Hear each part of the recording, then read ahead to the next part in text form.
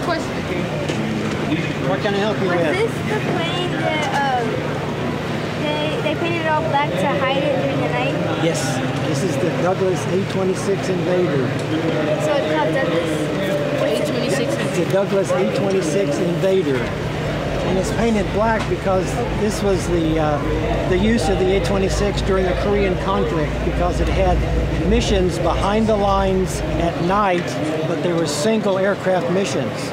And what they would do, they would bomb and strafe trains that carrying supplies, and they'd also bomb railroad tunnels to close them off to keep the supplies from coming from the north to the south. The A-26 is the only U.S. military type aircraft that saw action in all three wars. She entered service toward the end of World War II. Our aircraft actually saw combat in World War II. The Korean War was probably what we consider the heyday for the A-26. Actually, it was the airframe that dropped the first and the last bombs of the Korean War.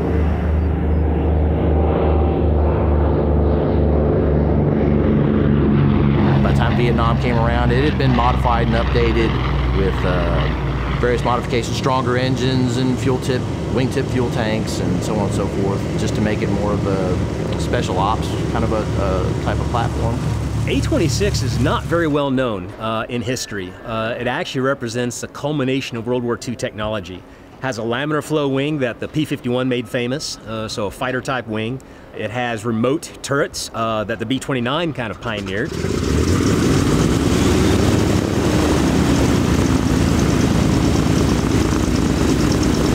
Engines that really reached their maturity in World War II, the Pratt & Whitney R-2800s, very powerful engines. So the airplane was built for speed. It was the fastest bomber in World War II, Allied bomber.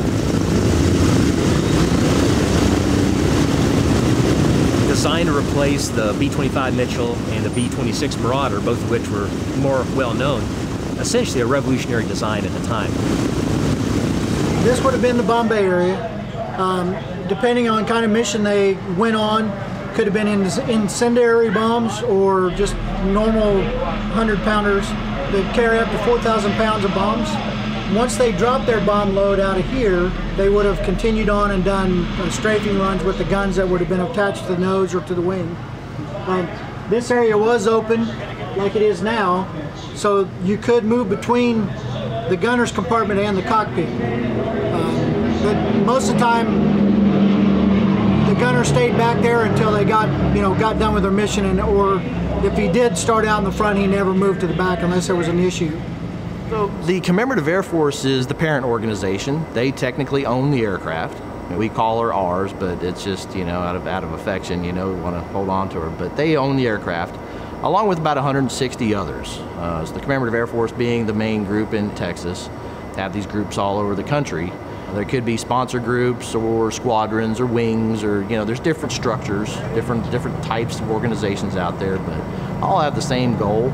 Along with ours, is just to preserve the aircraft, to fly the aircraft, and to interact with the public, to educate, and to be kind of good stewards of the history.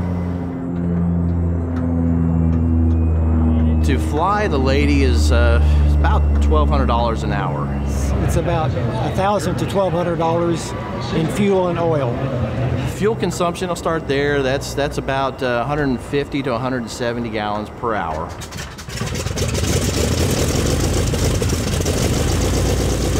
Oil's about 2 to 3 gallons an hour. These engines are radial, meaning round, and there's 18 cylinders. Each cylinder is tapered, okay? Especially the lower ones. At the base of the cylinder, it's wider, and the closer you get to the cylinder head, the narrower it gets. So all of our cylinders that are below the horizontal line, if the pistons stop in a wider part of the cylinder, then oil will seep past the rings and get down between the piston and the head. And then, of course, as soon as we start up, the engine's starting to do its thing, and it just spits out all kinds of oil all over everything.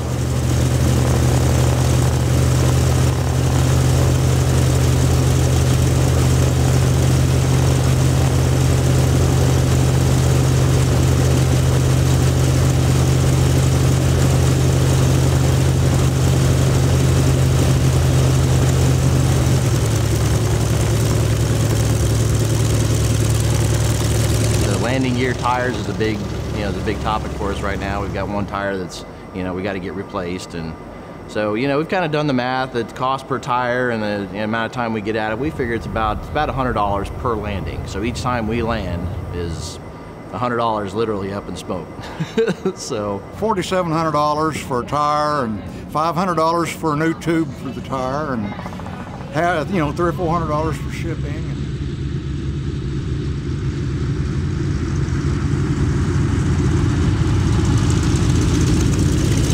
When I first arrived about 8.5 years ago, that was the city hangar. We did not have the joint use hangar at the time. About half of the hangar was loaded with stuff, old junk, and there was a crop duster inside. And we would use it to hangar transient aircraft when we could, but there wasn't a whole lot of space in it. Over time, we decided to clean it out. It had all sorts of junk, things left over from the years that passed, including the aircraft that was in there. So with some time, we were able to get it out. Some help, I believe, from the Boy Scouts, we actually cleaned it out. So after several months, we actually completely cleaned the thing out, and we could use it for transients more so than we had before. Enter the joint use hangar. We needed a larger hangar to be able to house transient aircraft and aircraft that we had here, military and civilian, during storms. So we built the large joint use hangar, which is quite a bit bigger than this hangar. Well, good morning. And interestingly enough, at that point went, we probably need a new tenant for this big hangar. And no kidding, I get a call from Ken Larcher with the Commemorative Air Force in Oklahoma City asking for a hangar, a vintage hangar like this one is, and it just worked out perfect. He came up, looked at it, said that's exactly what I need, and we offered him a reasonable rent based on the age of the hangar and the space that they would use. They brought the airplane up, and we had to make a couple real small modifications to the hangar, but she fits real nice. And they've moved all their stuff up here. They've actually built a little office inside of it. So I think they're here for the long term. All right. I got the left seat. Joe, you got the right seat. You got flight engineer. yes. Excellent. Weight and balance right in the middle. Talked about squawks. Everything is good. Anything else overall in the airplane that's worth noting? A few of the guys are from up here, Oklahoma, Enid. We've had some people in Ames. So basically this area, which a lot of those members obviously we picked up when we moved to this area in 2012. But there are a few of us that come from Oklahoma City. They got 46 inches. They'll be committed at rotation.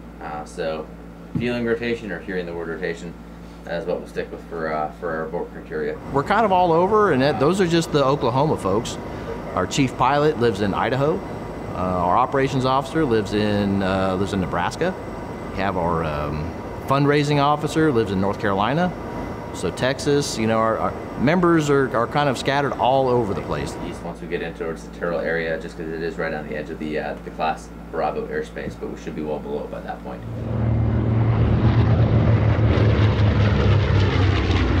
It's neat to be able to say, hey, we have one of the Commemorative Air Force aircraft here that has participated in World War II, Korea, and Vietnam. There are just not that many around anymore, and occasionally we will put it on static display. Folks from the local community and in the outlying areas can come out and take a look at it.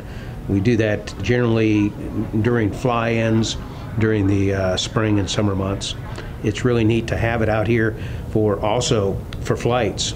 People can purchase a seat on the aircraft and actually go up in a flight on one of these.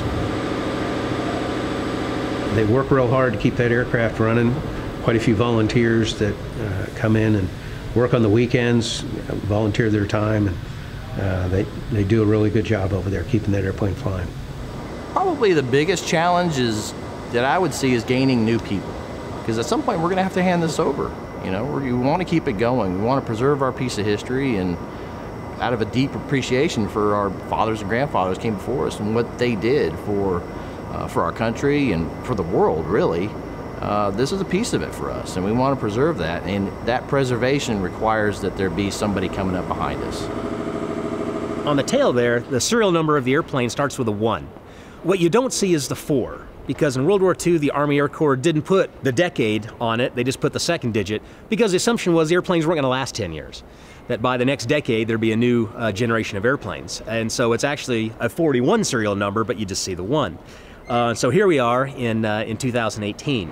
We're very deep into the airplane maintenance-wise this year, and we probably won't ever get into her this deep again. The Federal Aviation Administration has what's known as airworthiness directives, or what we call ADs, and they're federal law. And ADs are always associated with a safety factor on any given model of airplane. And on this particular airplane, we had to check the wing spars for cracks in certain areas. And that was a combination of a dye penetrant inspection in places. Other places we had to do an eddy current inspection. We had to check for fractures in the bolt holes that hold the wing spar to the plane. And that involved taking out fuel tanks and oil tanks, because those bolts are in the interior of the plane, obviously. Gary Trice today is our director of maintenance, and he's really the last of his breed. He's an Air Force trained radial engine mechanic. He served in Vietnam as well, and you just don't find those guys anymore. You don't find that level of knowledge anywhere. When we took the airplane apart for our ADs, we knew we had one tank that might be bad, and when we got in there, we found both auxiliary tanks bad. And there's a company in California that builds tanks, and they build them by hand. And we send them our old tanks, and they duplicate them. And they're pretty expensive. For two 100-gallon rubber bladder tanks, it was $15,000. And that was taking place in California. We had to ship the old tanks out there.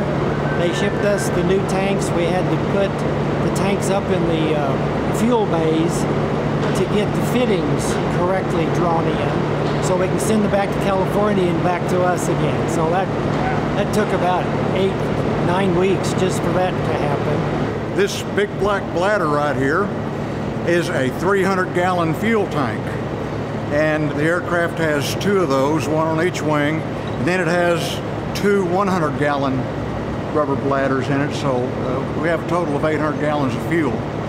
And this tank is still of the World War II variety, that it's actually self-sealing in case shrapnel or a bullet goes through it. It has a compound in the center of it that will expand and close the hole when gasoline hits it. Modern materials are very thin. The old tanks were like 3/4 of an inch thick, and these are 3/32 of an inch. And where the old tank was almost 90 pounds, this one's 29 pounds, so we're saving a lot of weight. Part of what our group excels at is trying to look ahead and trying to see, okay, how can we position ourselves to be as sustainable as possible and have as few things catch us off guard as possible. So what I'm doing is hooking up the Garlock seal drain on the boost pump.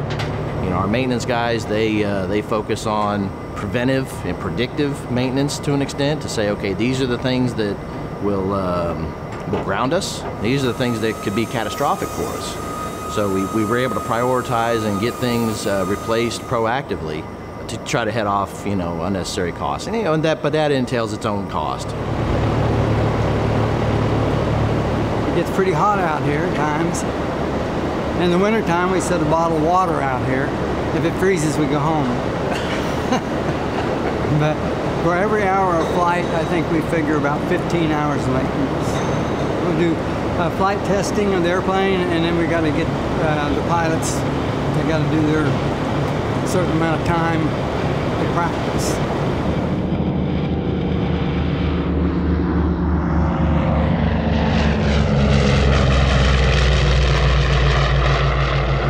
But we'll go out and practice, do touch and goes, stalls, simulated engine out, stuff like that. Our standard operating procedures are built as such that we can, you know, head off kind of instances as they come up, you know. Our fuel pressure transmitter got air into it, and it wouldn't provide us with an accurate reading to the cockpit. In essence, it looked like we were losing fuel pressure to the engine. You know, we took off and we had an indicator an indicator fault that, was like, well, what does that mean? Is that saying that it is an issue, or is it an indicator problem? We have compass oil between the transmitter in the engine and the instrument gauge in the cockpit, and it's a safety factor because we don't want to have raw fuel going all the way up to the cockpit. So what happened on this flight is that we had air in that transmission line. We lost compass oil. So we made the decision in flight, okay, are we going to press on to where we're headed, or are we going to circle back, and put it on the ground and take a look at it and see what we need to do. We opted for the safer approach. We were here, we were close to our home base, so we circled back and put it on the ground and determined that it was a compass oil. It was just a part failure, but it wasn't catastrophic. Working together as a team is a big thing, and I think that keeps us from having really major incidents with the crew or anything, or with the airplane even. We operate it very conservatively. We don't do acrobatics with it or anything. We don't do any high G maneuvers. We have a committee as part of our group, and what they do is go see what air shows are out there for the upcoming season or what's lying ahead, and see if they could develop contacts and find out who's coordinating these shows, and basically just try to get a contract with these shows to be there. And in that contract is going to be typically an appearance fee. There's usually cost for fuel and oil and such. But that's a big part of how we've historically generated revenue. We also try to find donors and sponsors, and we have a bomb train that we take around to a lot of the shows. A man came up to me and said, "Hey Ken, you want 4 bombs?" Being a little reluctant, I started asking questions and found out that he had these bombs in his yard somewhere near a lake, and he was using them as buoys, and he wanted to get rid of them. And the moment that I saw these bombs that he brought to the air show, I saw this. This is what I had in my mind. Hooked them all together, and how we get it to work is that the air show provides a Kubota or an ATV or something, and it hooks onto the front, and this thing all day long will have kids riding in it. I've seen kids stand an hour and a half for a 3-minute ride. The parents love it. And it's fun. It's just something different, something for the kids to do at the air shows. The guys that came before us, the greatest generation, if you will, and what they sacrificed and what they made happen is something that we don't want to forget. We would be well served if we preserved as much of that history and that mindset and that dedication that our forefathers had, and preserve that. It's whether it's taught in schools or not, might be a different subject, but we want to at least make sure we're doing our part to offer it up as a piece of history that, hey, this is what happened, and this is how we overcame it. This is how our country came together to fight evil. And we want to preserve that. We feel it's just very important to do that. So every time we come across a veteran, at air shows, or they come to the hangar or whatever, our world essentially stops when they come around, because they are those exact people, those precise people that we do this for, is to preserve what they did, the dedication and the sacrifices that they made, and preserve it for future generations. Because otherwise, if you lose touch with history, you're going to repeat it, right?